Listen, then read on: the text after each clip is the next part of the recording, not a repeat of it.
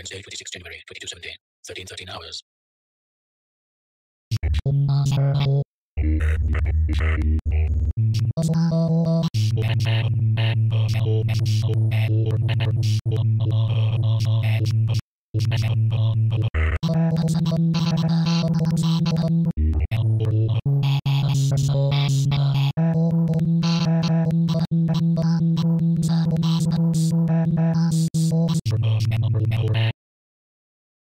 Wednesday, 26 January, 2070, 18:32 hours. We have ways of making you talk.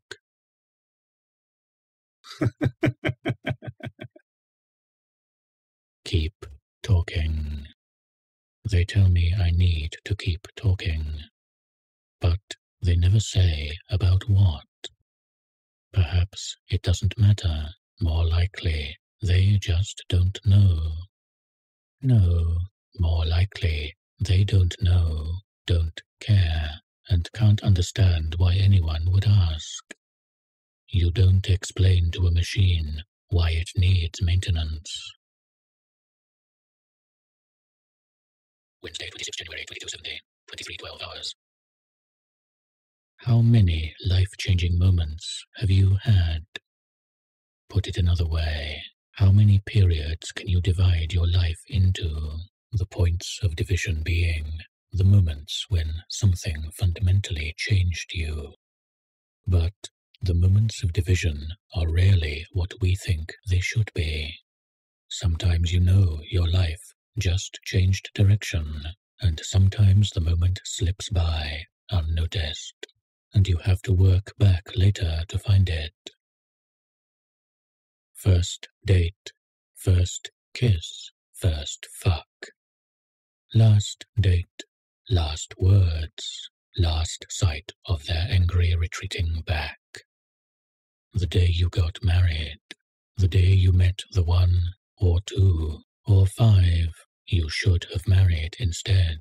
The day you realized the opportunity to go back and make it right is long gone, and you never even noticed it passing.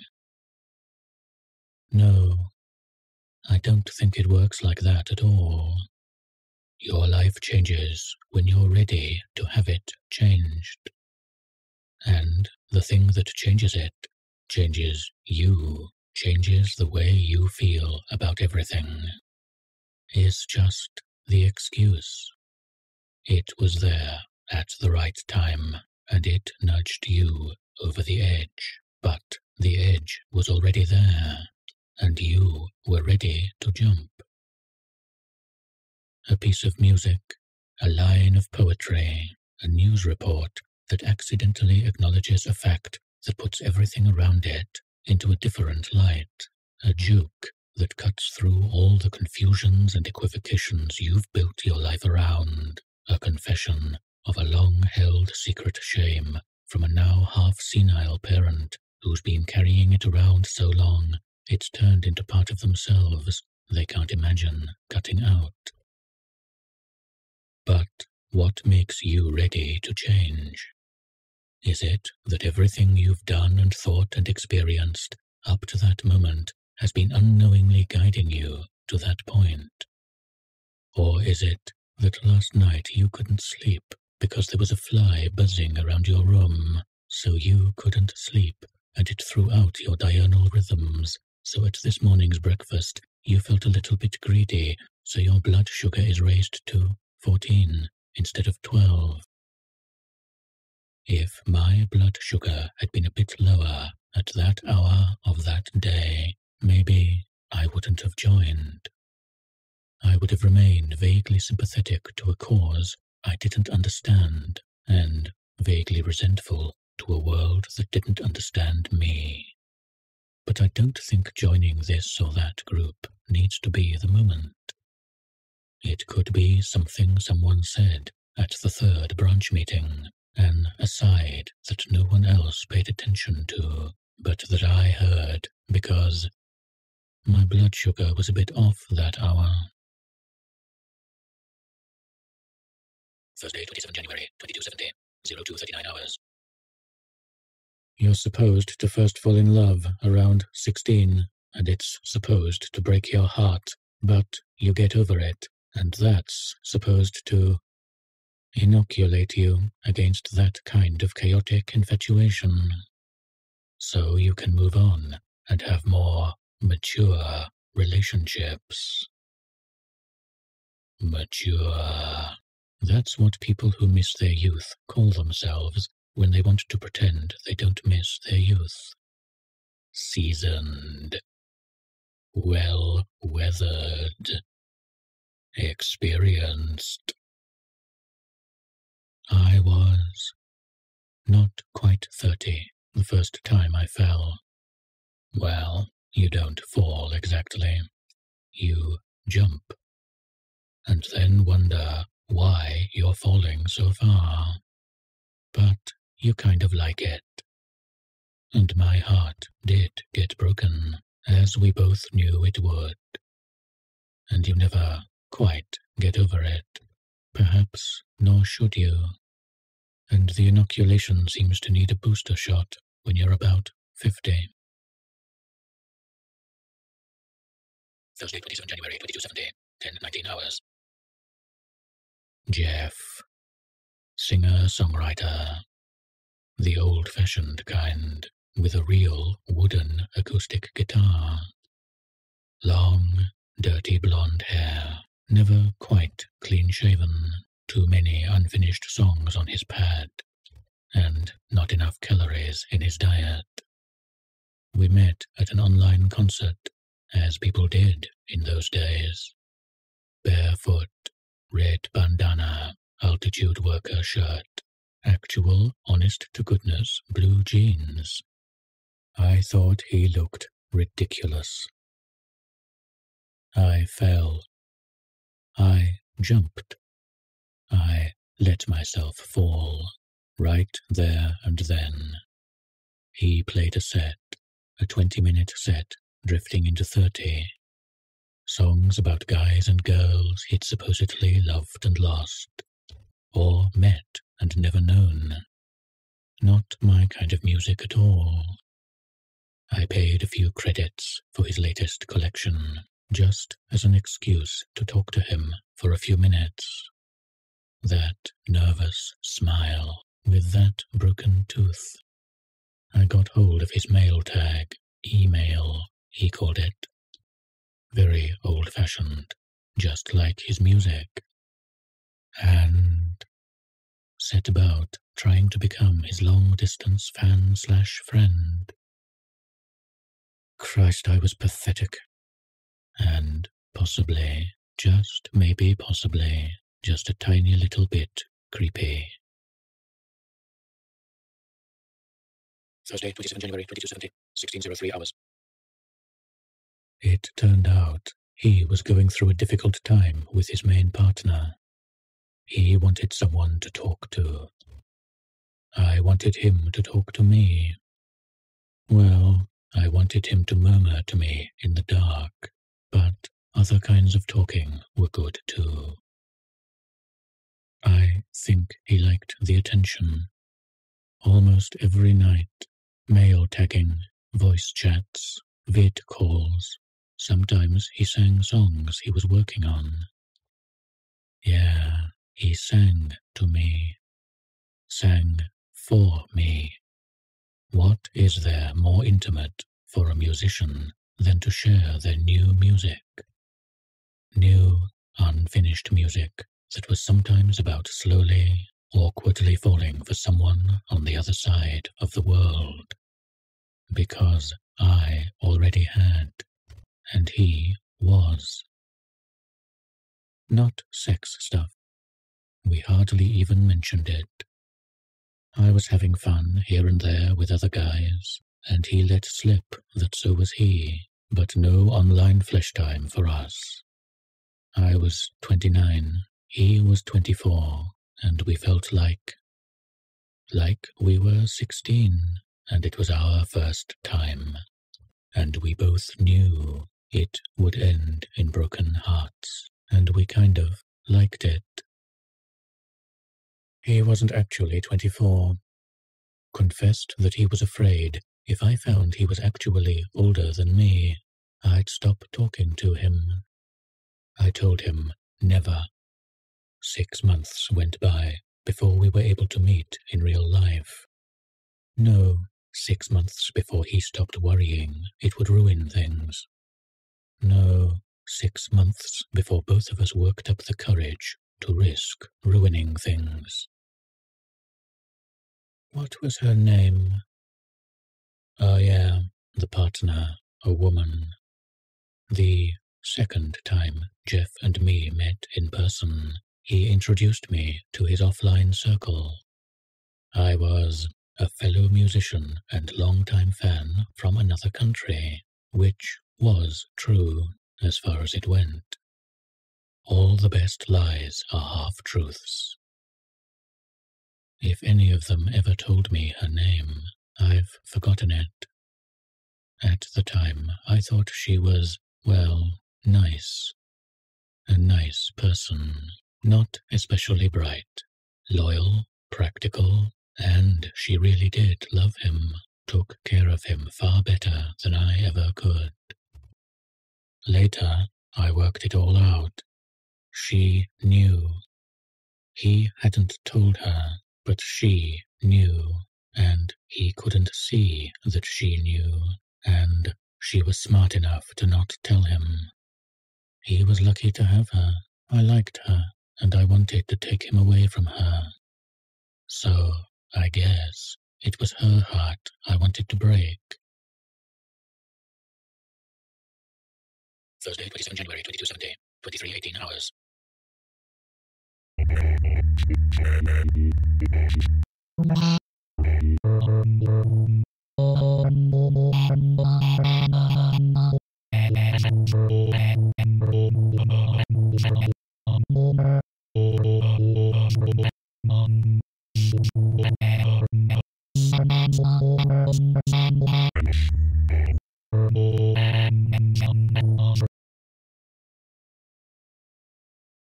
Friday, 28 January 2270, 01:15 hours.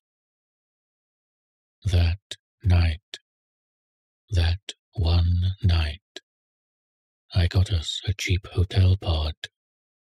He had tabs of flash, so we took one each and we sat on the edge of the bed with his head on my shoulder, traveling, barely speaking. It had been a long day, a lot of walking around and seeing the city. So we took a dust shower together. He was surprisingly shy. Said he was never comfortable enough to give himself. Not fully. We stood and lay, the hot nano water falling and spiraling around us. I just held him close. It could have been just 10 minutes, or half an hour, but with the flash in our brains, at the peak of the travel, it seems like weeks. Touching, stroking, holding, with the hands, with the lips, whispering. I wouldn't let go, because I wanted it to last forever. No, because I was afraid, if I stopped, he wouldn't want to start again. No, because I was afraid he was bored and just tolerating me, and if I let him go once, he'd use it as an excuse to not come back. I was being selfish. I was being a damn fool. Friday, 28 January 2270, 03:55 hours. 3 months later, Jeff said he couldn't go on with me. He hated having to lie. He loved us both. He truly did. But she was his life, and I was... What the hell was I? He was absolutely right, of course. It was obvious and logical. They were happy together, with money enough between them to be comfortable. I was earning just the credits to support myself and no one else. He was right. I cried for a week and begged him to, I don't know, get rid of her, keep lying to her, meet up with me every few months for a weekend in a hotel room where I'd kiss every centimetre of him because that's all I could offer. Friday, 28th January 2270, 13:39 hours. Oh yeah, she did tell me her name. Friday, 28th January 2270, 23:03 hours. 10 years later, Jeff sent me a mail tag. They were still together, and he was just wondering how I was. I stared at the words for at least an hour, trying to think of how I could ever respond. I'd joined a cause that was going to change the world, and I was making music of my own, and I'd read so many books full of mind-blowing ideas. And I'd give it all up just to be with him again, because whole months could go by when I never thought about him, but I was absolutely not over him, and I didn't think I ever would be. I never sent a reply. Saturday, 29 January 2270, 01:28 hours. Yes, the story of the monkey's hand. 3 long-time podmates are given one altruistic wish each granted in a way which reverses its intended benefits. The first wishes them all out of debt, and the others receive the credits as insurance when she dies in a workplace accident. The second wishes the first alive again, and she returns, mentally destroyed from the accident. The third wishes her dead again, and they are left with the debt paid, having lost their friend. No, having lost her twice. We never see the returned podmate. There's no shambling, slack-jawed, reanimated corpse, just a steady, slow knocking on the door. No terror, but horror. Nothing concrete, just suggestion. No one is afraid of the dark. The fear is of the shadow in the dark, the almost unknown, the barely glimpsed or the barely imagined. If we see through a glass darkly, the darker the glass, the dimmer the sight. But how dark can the glass get? Just how dim is the dimmest of shadows? Saturday, 29 January 2270, 07:55 hours. If a God is unknowable, there can be no prayer, no love, no trembling, no response at all. But if your God is just barely knowable, the mere most minimum, abjection, abasement, reduction to almost nothing. Annihilation would be a mercy, but there is just enough left to feel the loss. Profoundest hell, receive thy new possessor. Saturday, 29 January 2270, 20:53 hours.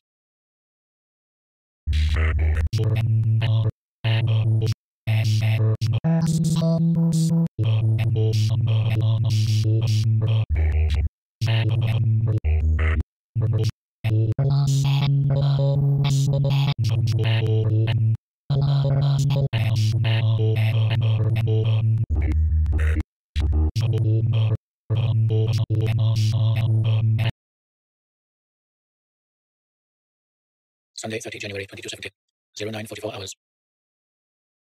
But why does the company pay the credits to the podmates? Blood money? Hush money. And they accept the cash and the implicit contract. One so implicit, everyone understands it without anyone acknowledging it. A contract that can only function if no one does acknowledge it. It is a revolutionary act to state the obvious. Thus, the greatest revolutions come from stating the most obvious. Thus, the greatest possible revolution comes about by discovering and clearly stating what everyone has always known, but no one has ever said.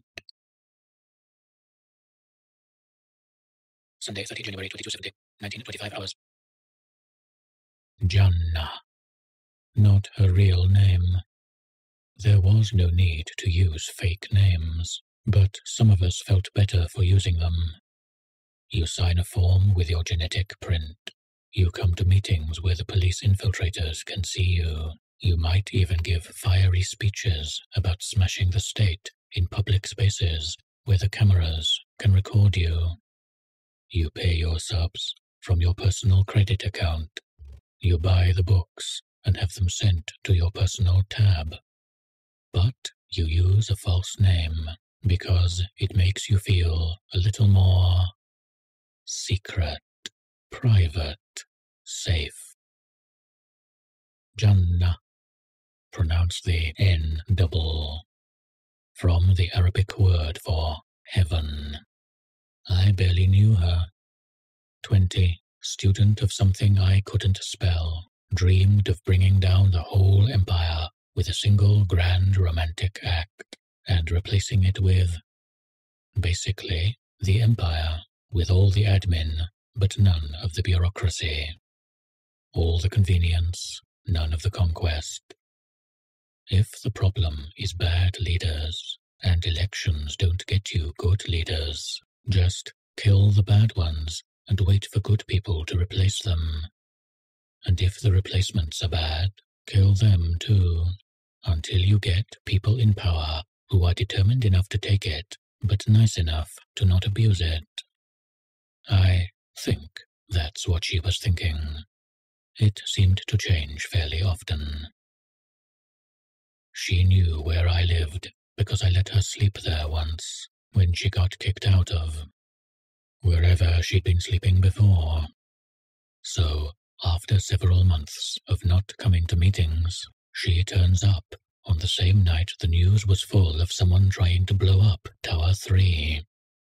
With a small homemade exothermic device of trivial power, which, reports said an hour later, had also destroyed Tower 1 completely, leaving a nuclear fingerprint showing a probable northern connection. At least 12 groups had claimed responsibility, 3 of which no one had heard of before, and one was called the Secret Global Conspiracy of Hindi Pride, Southeast England Division. Yeah, she had tried to go dark, but hadn't even turned off her tab. She was drunk, she was crying, she was desperate. A comrade of a comrade. And she had actually done it. Freed humanity and brought down the empire with 4 friends and some cases of trinitrotoluene. Honest to goodness, old-fashioned TNT, like in those kids' cartoons. A couple of bagfuls which, according to later reports, had damaged a few windows in 3 of the towers. Over the next week, the party was rolled up. All the parties were, including some that hadn't existed for decades. I watched it happen, broadcast live in my temp cell. Just before they were sentenced, our centralized committee produced conclusive proof that Jannah and her friends were neo-state operatives implanted to discredit the People's Democracy Movement. Monday, 31 January 2270, 0742 hours. No one's ever worked out what jail time is for. Foucault called jail a convenient place for inconvenient people. So I suppose it's just a way to contain trouble, and the ultimate form of containment is, of course, execution. In the old American system, it was to create a reserve army of disposable unskilled labor, which is odd because there was never a shortage of unskilled labor. Later, it became a reserve army of disposable semi-skilled soldiers, which had a similar problem. Plus, now they had bigger guns, and now had been trained to use them. Yeah, that went well. Liberals with a small L said it was a way to rehabilitate the misguided, and conservatives with a big C said it was a way to punish those born untreatably defective into not being born untreatably defective anymore. Or it's there to give you the opportunity to reflect on how you mustn't try to change the system, because the system is perfect and unchangeable, self-evidently so, which is why it spends so much effort proving it is. For me, it was a way to take daily communal showers in coarse nano water and be very, very bored. Monday, 31 January 2270, 09:20 hours. Jeff with me under the hot shower. Microparticles cascading down and wrapping around.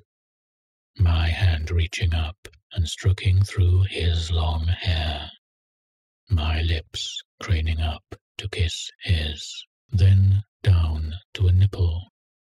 His fingers on my temple, my jaw, my neck. I kneel. We slowly move to the ground. We lie side by side. Nano surrounding, covering, flowing around and around.